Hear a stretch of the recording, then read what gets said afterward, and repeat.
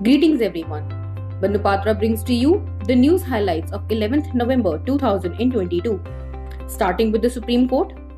The Supreme Court has held that an application seeking to assign a review petition to a particular High Court judge should be placed before the Chief Justice of the High Court on the administrative side and not to be dealt on the judicial side. The court, while observing that civil court has jurisdiction to try a suit filed by a borrower against a bank or financial institution, has held that independent suit filed by borrower against bank or financial institution cannot be transferred to be tried along with application under the DRT Act 1993.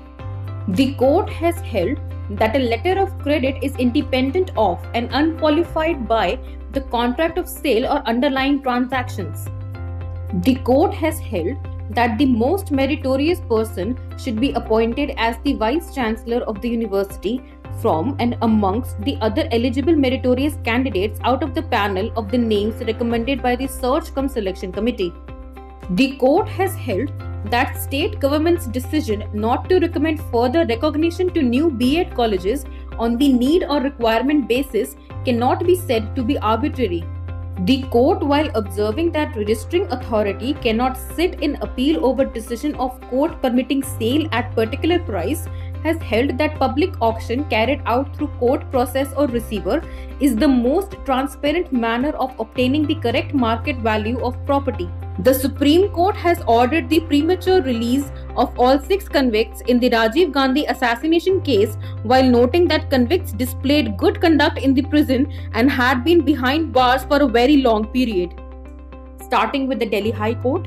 The Delhi High Court has held that unauthorized constructions are a bane to the orderly development of the city, which is bursting at its seams, and they cannot be allowed to continue to stand in perpetuity.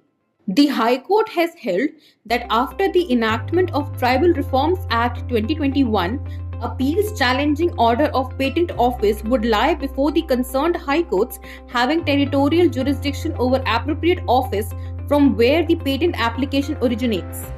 The High Court has directed the Centre to take action against 5 domain name registrars for non-compliance of judicial orders and also consider if those domain name registrars should be permitted to continue to offer their goods and services in India if they are not giving effect to orders of the Indian courts. The High Court has directed Tata Power Delhi Distribution Limited to provide electricity connections to Pakistani Hindu migrants who are residing in the city's Adarsh Nagar area within a period of 30 days. News highlights from high courts in other parts of the country.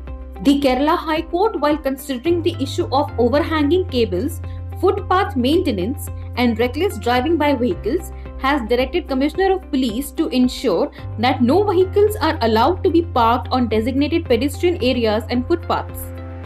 The Calcutta High Court has held that an objection on the maintainability of writ petition cannot be raised at the 11th hour and that such an objection cannot go into the route of judicial proceedings unless such an objection is made on a point of pure question of law or inherent lack of jurisdiction.